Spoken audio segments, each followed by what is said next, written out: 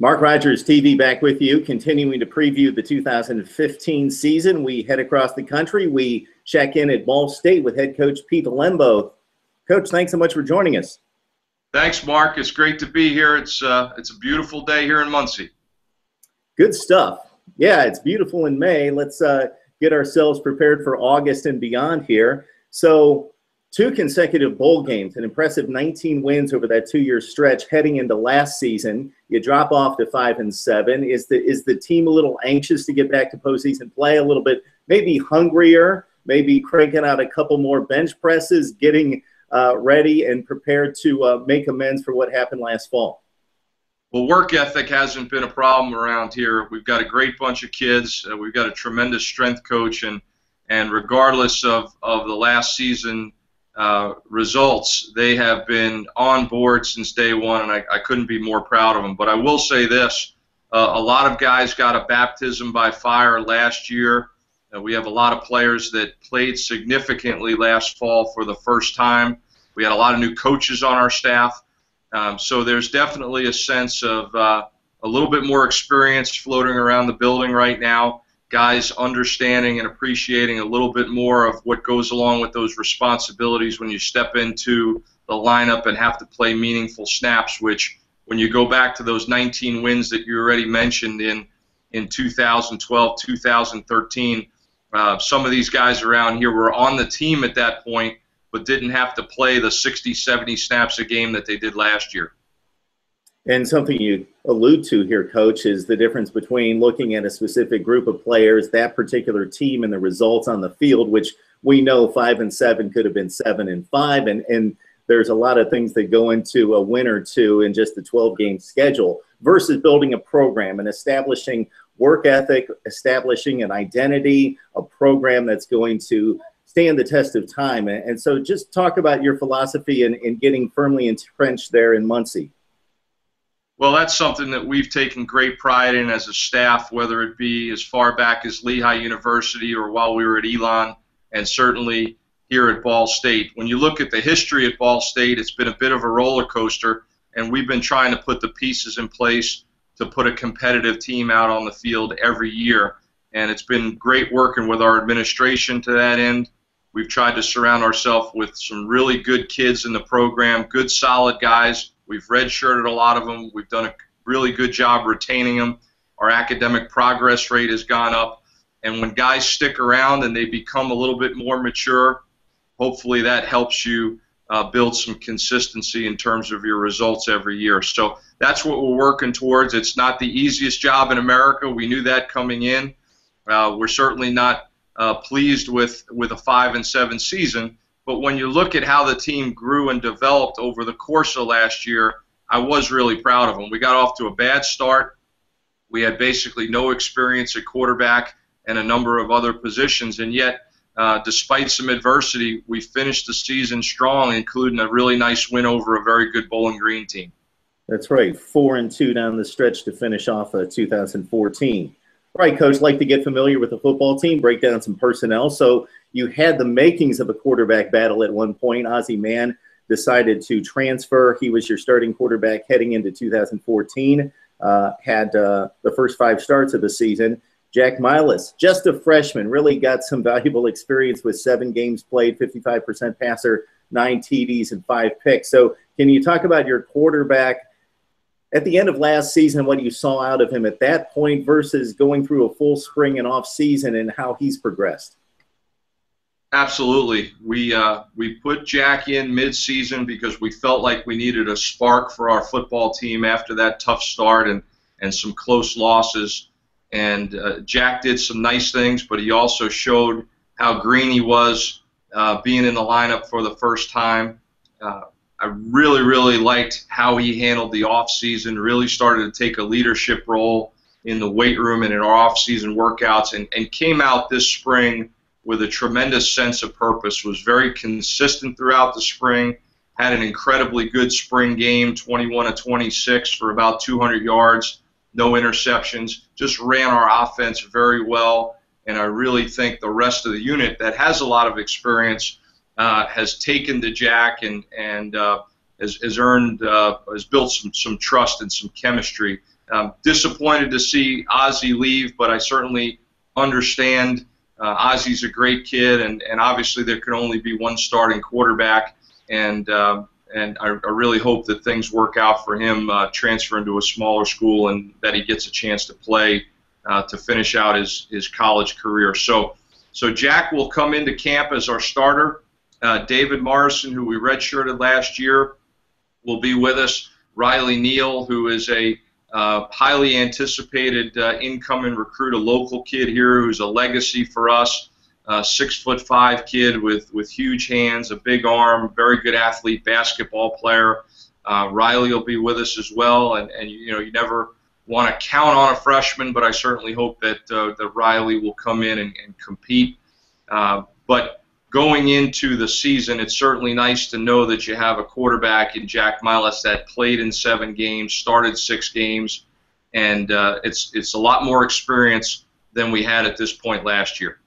Coach, you mentioned some of the talent around the quarterback position and experience, more importantly. Jordan Williams, if my math's correct, 128 receptions the last 2 years, so he's been extremely productive. And Kevonn Mabon as well at wide receiver with 59 receptions last year. So can you talk about some of the talent at the skill positions? I know you lose your best running back, 1,000-yard rusher in Jahan Edwards. Talk about the skill positions, then we'll hit along the offensive line. Sure, Mark. You're right. Jahan Edwards was a great player for us. What a great story. We come here from Elon. He's a 2-time All-State player in North Carolina, but nobody's recruiting him. Probably would have ended up at a Division II school in North Carolina. He follows us up here, and 4 years later is the school's all-time leading rusher, gets his degree. He's with the Chargers now. Just a wonderful story. So Jahan leaves, but we feel very good about the young tailbacks that we have. Darian Green had an outstanding spring. Teddy Williamson is a veteran guy for us who's a great leader in our program. James Gilbert, who is an early enrollee as a freshman. All 3 of those guys were very good in the spring. They're all a little bit different, but we feel like we've got some depth there at tailback. Our offensive line is a veteran group. Jake Richard, our center, is already being recognized as potential All-American this season. I think he's an academic All-American too. Great leader in our program, and Jake is really the key guy. But you mentioned receiver. We feel like we've got good depth there, veteran guys that we can move around. Mabon, Williams, Jordan Hogue had a great spring. Corey Lacanaria is a good slot receiver. Chris Schillings has experience. We feel like we've got 5, 6, 7 receivers that we can play and move around. And then at tight end, Dylan Curry had a really nice season last year. Sam Bruner, Mike Raby. So there's depth, there's experience. There's guys that played a lot last year, in some cases for the first time. But this spring, that unit had really good cohesion. We felt like we were able to do more with them, push them. And now even going into the season, we feel like if we do incur some injuries, we've got some guys with some experience we can fall back on. And then based on week to week, we can move some people around and hopefully stress some defenses. Coach, of course, it's easy to get caught up in the numbers and give attention to the guys with all the fancy stats next to their names. But 101 starts coming back on this offensive line, all 5 starters back. You got a couple seniors in place as backups. You seem to be very fortified along the offensive front, and those are the guys that make it all work.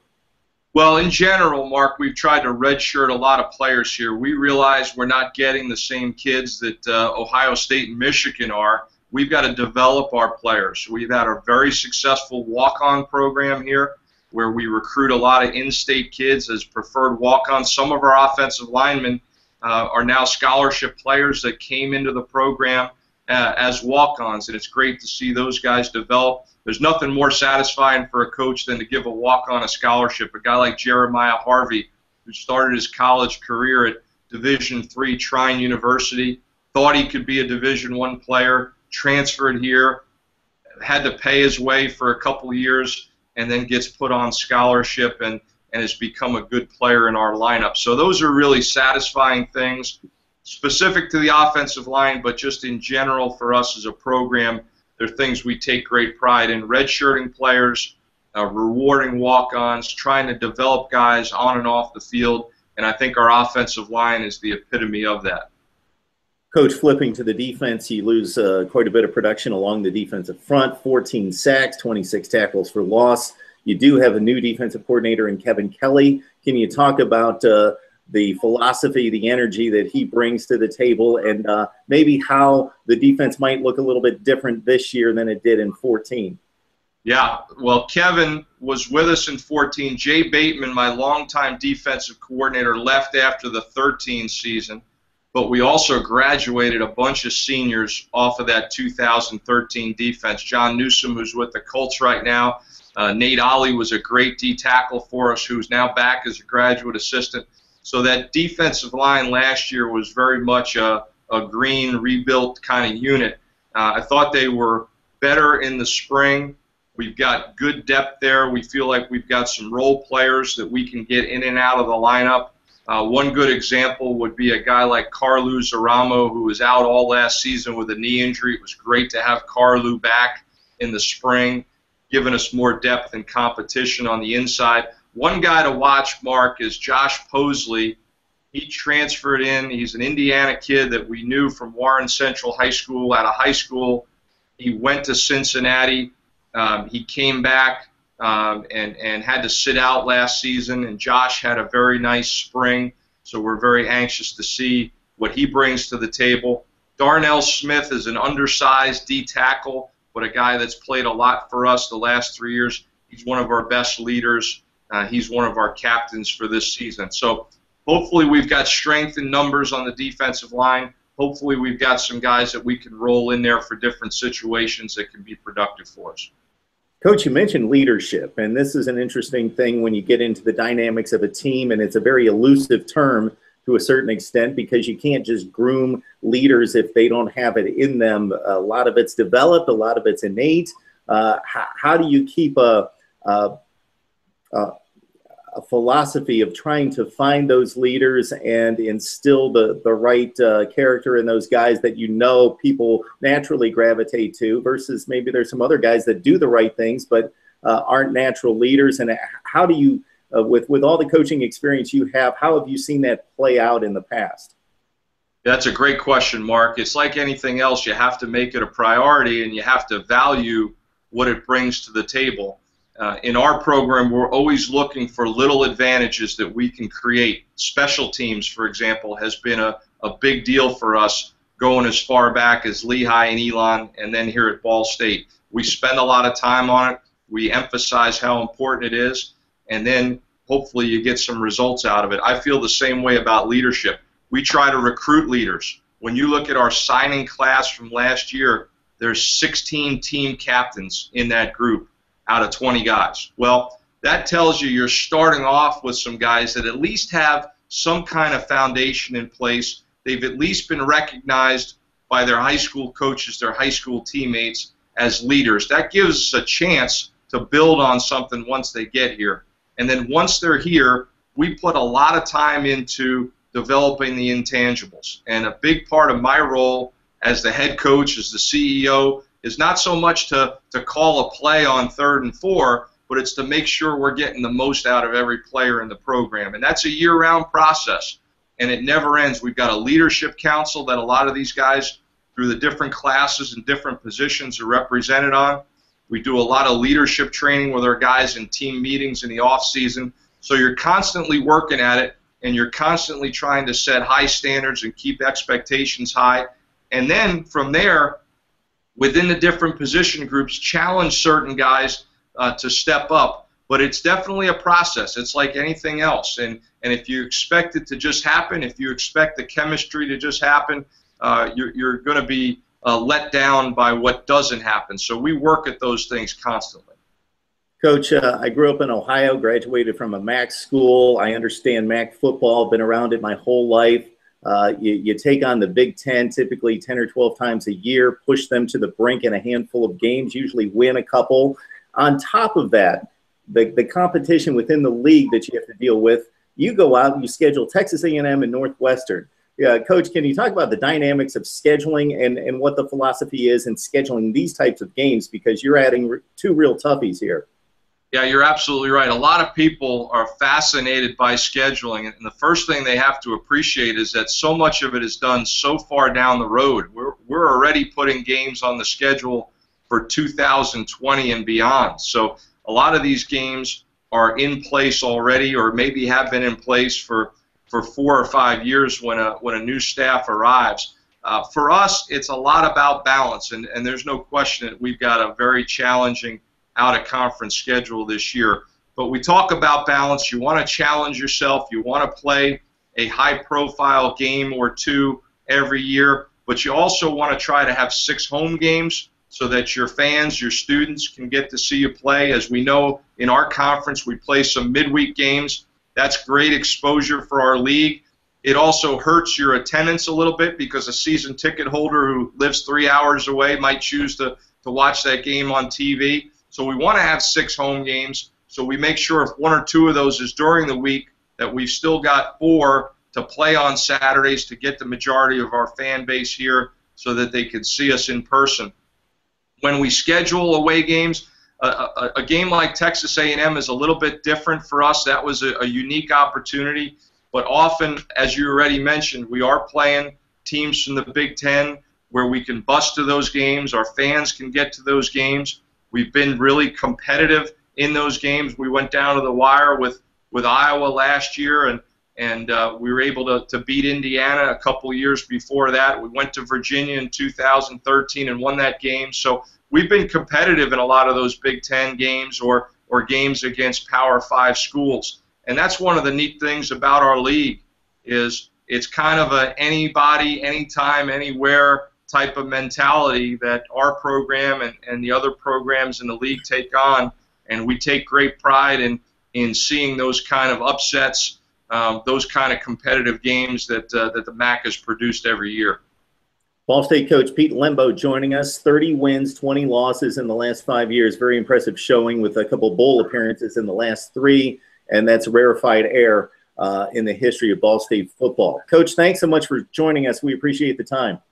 Mark, it's been great catching up with you. Have a great summer.